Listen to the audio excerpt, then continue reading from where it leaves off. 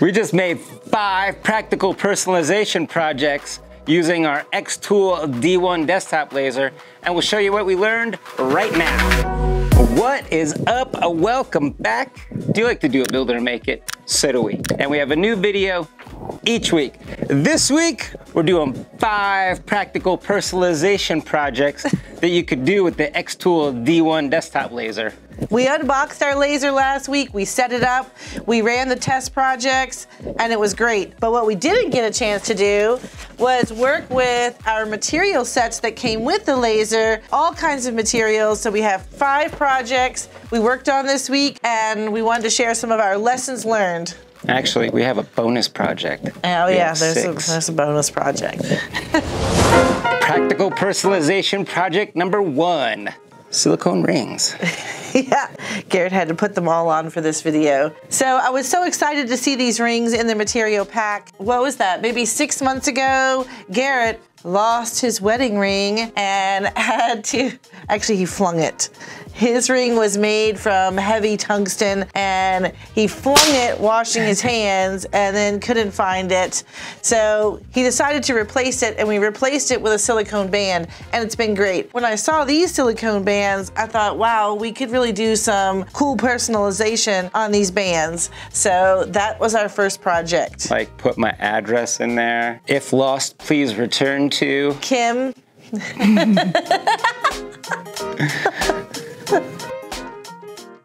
So what did we learn from the silicone rings? Well, the first couple attempts, they were backwards and mirrored, and we couldn't figure out why. Well, it's very important that the rotary attachment is, as the instructions said, pointed in the correct direction. It is definitely one direction. One direction, like the band. And that's the direction you need to use it in. Otherwise, your projects are gonna strangely appear backwards and mirrored. Other than that, these came out beautifully. I would recommend using a thicker font than what we used. It looks nice and cursive, and it did come out cursive, but you can't really see the final image. So we added a little paint marker pen to it, wiped it off with an alcohol wipe, and you can see the image a little bit better. So my recommendation is keep the rotary attachment in the correct direction and use a thick font. And this only took about 2 minutes.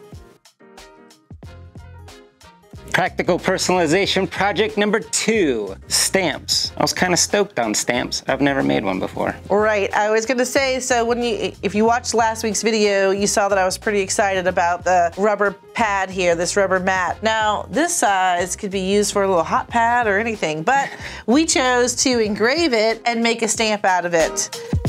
I don't have any major tips for this one. It worked beautifully first try. Just this is general stamp pad tips. You'll need to use the negative of your image. So if Kim and Garrett would normally be in black, you'll want to make sure that's white, and everything around Kim and Garrett, put a little box around it and fill that with a darker color, because that's what we'll engrave. And we made our knockout using Illustrator and the divide tool. This project took about 30 minutes.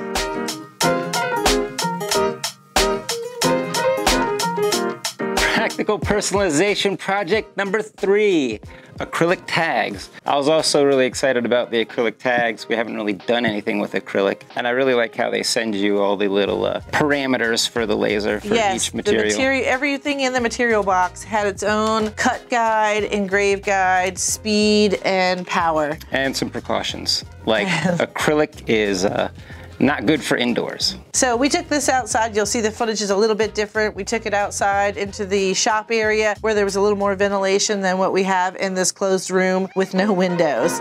Now, this project was very easy as well. Our tip for this one is to elevate your acrylic off of your cutting surface just a little bit. If you'll notice on ours, you'll see some burn marks on the cutting surface, and there was a little burn on the back of the acrylic. Other than that, it worked perfectly. Took about 25 minutes per name.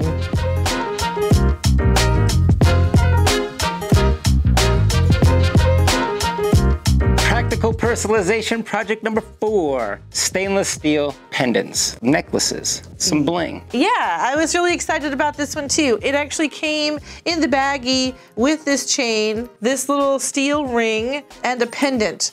So I actually put 2 pendants on this one because we engraved our daughter's names on them. These are great gift items, perfect for personalization. You could personalize these with your kids' names, your grandkids' names. Your dog's name, You your can cat's put your, name. yeah, pets' names on them, anything. For this one, it was very simple. I don't have a whole lot of tips for this one other than alignment. So we really learned how to align our laser by working on this one. Really, my tip is trust the red laser cross. It may look like it's off center, but the laser will move to it when it goes to cut. So trust the laser. this engraving only took about 4 minutes.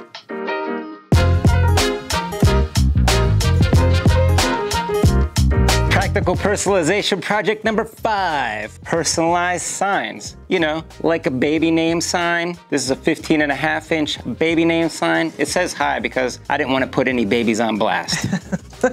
Yeah, don't put any babies on blast. Yeah.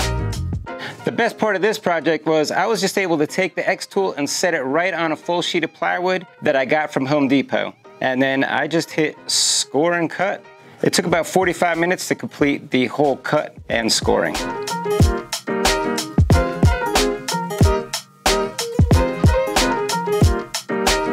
Bonus practical personalization project, tumblers.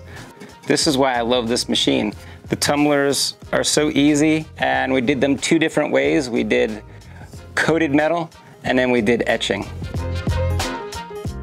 So if you joined us over on Patreon last week, you'll know that we did a tumbler with some sublimation and engraving, but we learned a few things, and I wanted to include those in this week's video. We tried 2 methods on this tumbler. The first, we used a stainless steel setting. This is the same setting we used on the necklace that we showed earlier, and this took about 90 minutes to engrave, but left a black background on this white tumbler. Looks cool. And it does, it looks cool. The second method, we used the coated metal setting like we did on the business card in last week's video. This took about 18 minutes, so it was much faster, but left that stainless steel finish on the white tumbler. It also looks cool, but took a lot less time. Yeah, super cool.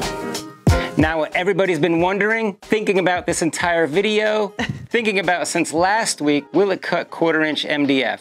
Yes, it will. This cut took about 1 minute. It took 2 passes at 100%, 2 millimeters per second. 1 minute though.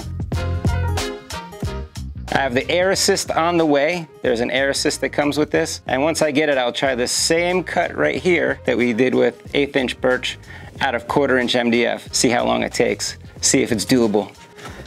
Put it through its paces. It's not fast, but it will do it. All right, what was your favorite project?